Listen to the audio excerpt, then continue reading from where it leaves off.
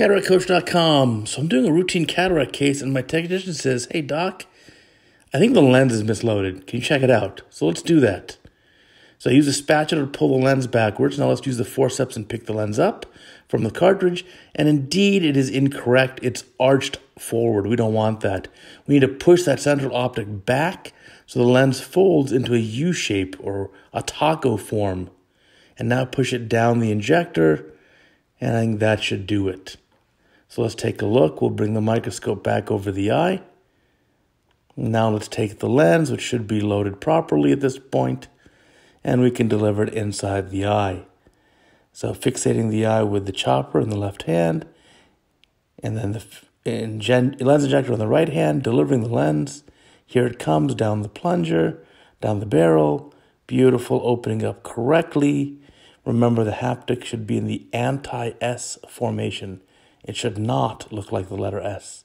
And this is correct, so we'll just rotate that and get that lens centered up. So it went beautifully. Now, here's what's important. Cataract surgery is teamwork, and you may have your technician help you by loading the lens when you do routine cataract surgery.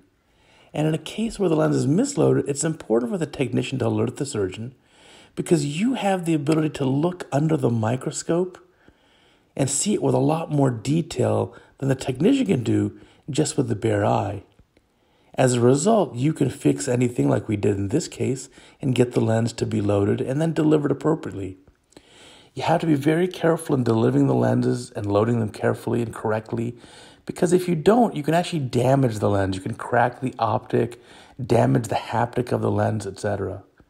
Every company has different protocols for loading their lenses, and it's important that you understand those and stick with them, because those are the methods and protocols that have been validated to work the best with those lenses. So now we'll finish up our case here, seal the incision, and there's a beautiful overlap of the optic with the rhexis. This case looks great. This patient is going to do beautifully. So I'm thankful for my technician for alerting me of a less than optimal lens loading situation, and I want your technician to be able to tell you, "Hey, doc, help me out with this. It's not quite right, and let's do the best for the patient together as a team."